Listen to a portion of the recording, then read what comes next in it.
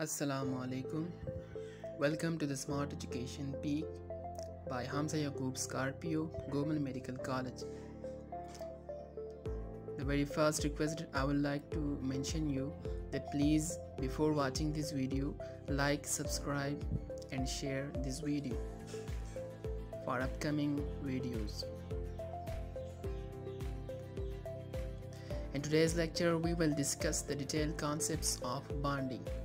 How between two atoms the bonding occur. During the formation of the bond between two atoms, when the atoms come closer, both the attractive and the repulsive forces operates. A time will reach that the attractive forces will overcome the repulsive forces at that distance known to be the bond length. At this stage, the potential energy of the system is lowest and hence the bond is formed.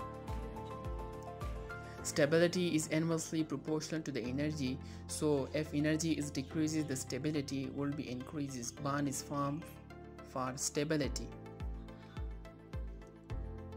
Now let's talk about ionic bond. What is ionic bond? In simple, a bond which is formed by the complete transfer of electron from one atom to another atom,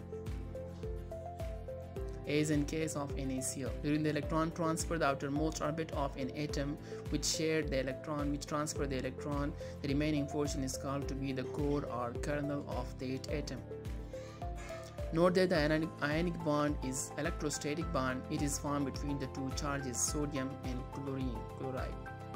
It is a non-directional bond, as in NaCl crystal. The maximum number of electron transfer in an ionic bond is 3, as in case of AlF3. It is MCQ. For a bright future, let's come with us. Support the channel, like, subscribe and share must. If you have any difficulty in any topic, comment below. We will come back with that topic, inshallah.